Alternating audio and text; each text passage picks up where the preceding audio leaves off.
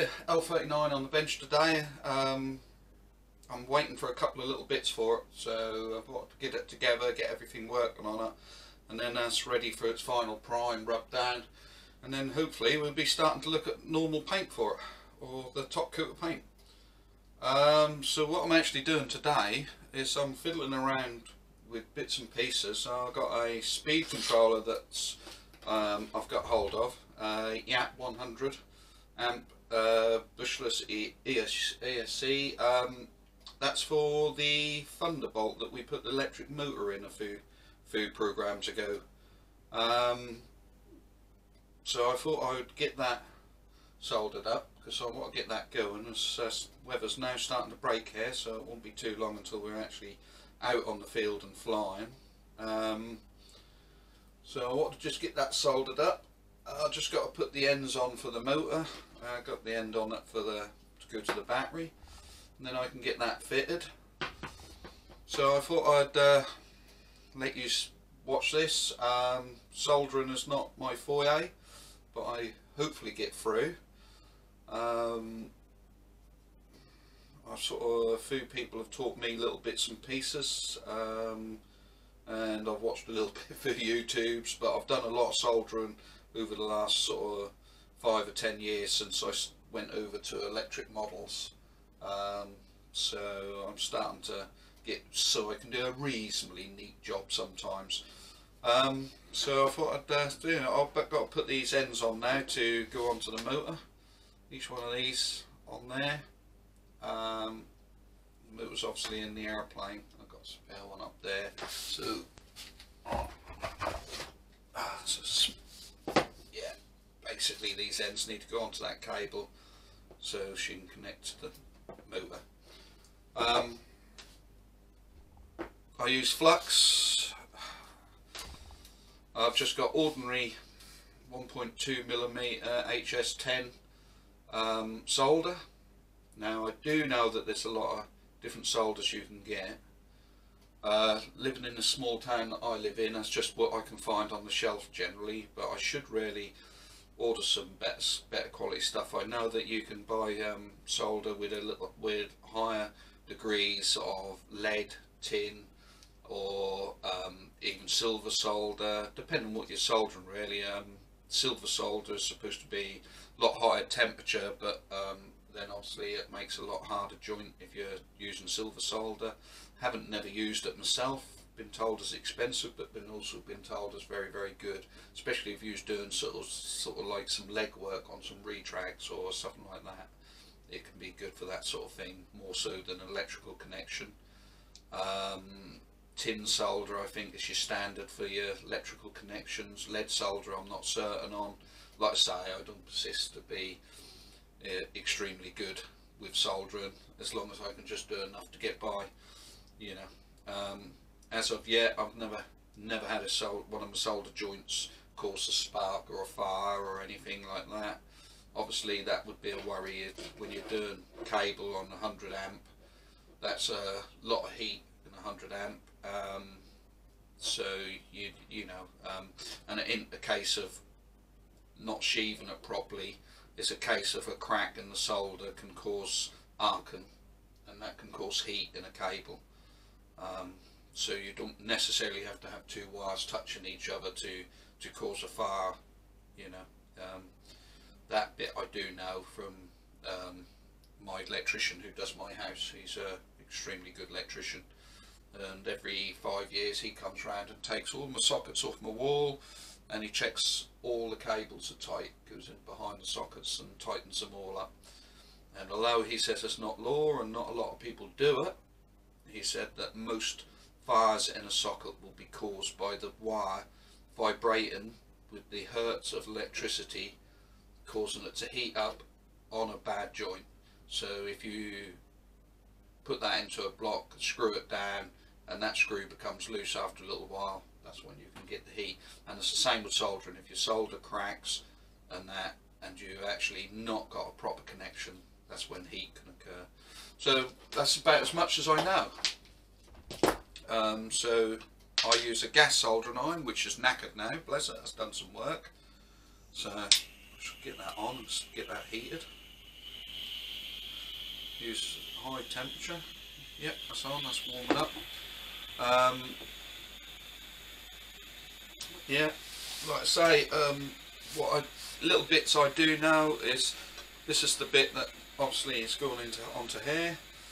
What I will do, so I should just put that in there so it'll accept solder. Won't put it too far in the vise, but just enough and not too tight. Get the cut bit upwards so I can put solder into it. You know, what you do get is you can get a transfer of heat, so it's very hard to get the heat to stay into the item you're soldering if it's transferring through into your vise. So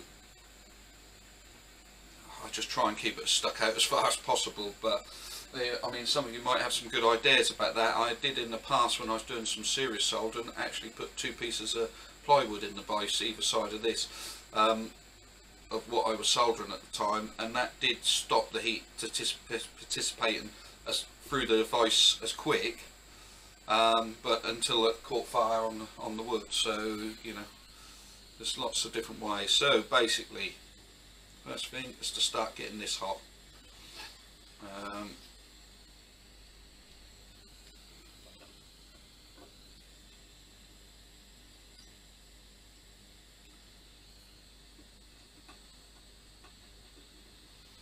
Trying to get good contact. There we go. Solder, flux. Always use a little bit of flux. I have watched a few documentaries about what flux does and how it works. That's quite good. It actually cleans the metal, and it'll also, where flux has been, solder will run. So it makes the solder run into joints and stuff. I mean, if you're doing pipe soldering and stuff, you can't really do a good job without flux. So there's a bit of flux gone in there now. Leave that heating up. So now what I'm after is this to get hot enough that the solder actually melts on the metal, not actually on the soldering iron. There we go, just like that. Spread that around. Bring my cable, dip the cable in.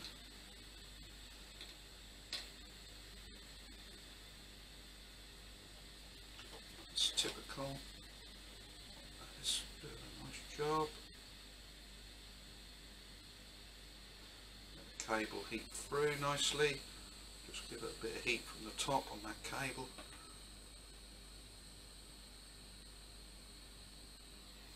There we go. Right.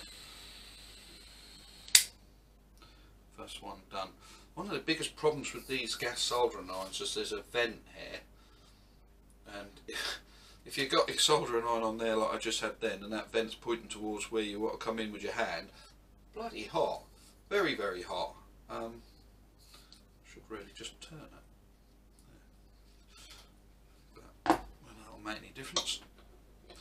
There we go.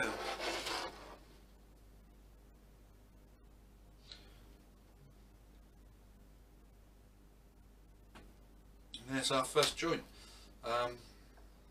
Solder's gone in nicely, it's grabbed the wire nicely, it's mingled in the wire. These were pre-soldered joints, by the way, so I didn't have to put any solder on the wire. If they hadn't been, I would have pre-soldered the wires so that they got solder melted into them. Yeah, and that seems very good. There we go, so that's the first one done. Not too bad at all, 2 more to go.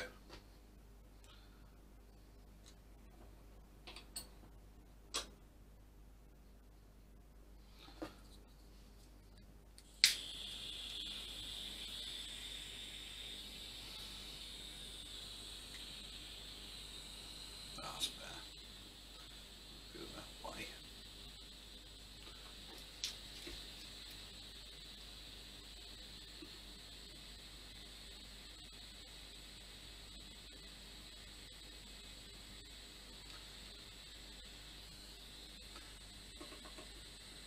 Yeah, like I say, give us some comments to let us know what you think. Like I say, I'm probably doing it wrong, probably doing enough for me to get past, but if any of you got any good ideas, I like learning bits and pieces. I had comment on the last video on my hinges. Guy said that if I was better with the glue, didn't use spray, that I would get I wouldn't need to put the cocktail sticks through, and that the super glue would run in and do the job nicely. I do agree with him actually, because that's how we always used to do it. The only reason I do the cocktail sticks is because I do a bit sometimes with a guy who's builds very large airplanes, and he was actually an examiner, and he used to go around people's houses who were building large airplanes to make certain that they were built to the correct standard for the BMFA, I think. I'm not 100% certain. So you're talking sort of airplanes that are over a certain weight that have to be inspected, and that was him who told me about doing that, which I thought was quite a good idea and adopted it. Like you say, it might be overkill for an airplane the size of the airplane that we've just been doing, but since I adopted it, that's I've just carried on using it. So, and it's served me well. I've never had a hinge pull out. I've had hinges on foam airplanes that have been just glued in the factory and whatever pull out, but I've never had one of my hinges pulled out with a cocktail stick on it anyway, so that's how I do it. But he was right what he said, and that was a good comment, and I take it under advisement. But we all build our own way in that, and it's just nice to learn new ways, but it don't mean that we'll adopt them. And sometimes there's more than one way to do something, and both ways are plenty good enough. So yeah, but this is the only way I know to solder at the moment, so any other techniques, speed it up or make a better solder joint or anything, please let us know. There we go. Heat, heat, heat, more heat. That's what I was taught.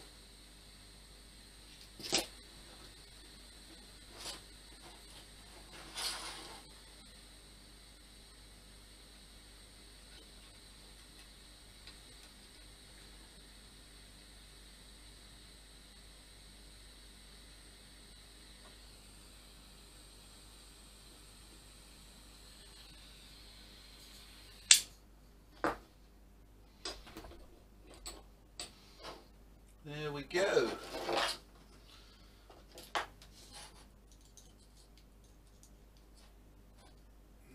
I don't know how well you can see that. As you can see, that wire very nicely soldered in there. It's not coming out of there. No, you'd have to break the cable before. Same with that one. Yeah, no, they don't seem like they're going to give us any trouble. So just the sheaths now. I've got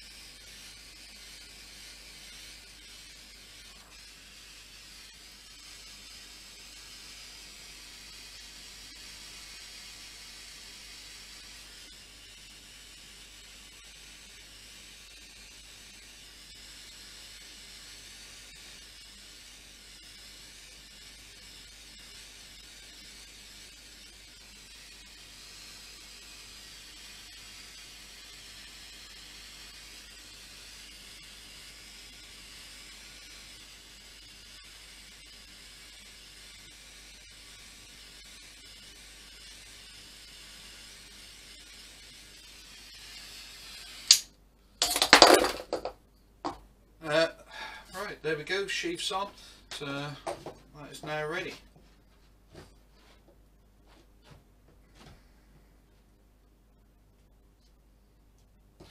There.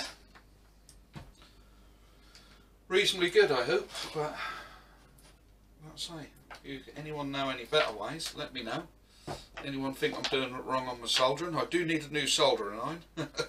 Yeah, desperately. Let's end on that. It's really had some heat to it now. It's got holes and melted away. So shall have to treat myself. But yeah, I'm quite pleased. I mean, visually they look reasonably as good as what you'd get from the factory. It seems strong to me. Like I say, I've never had one break yet or pull out since I've been using this method. Yeah, it seems fine.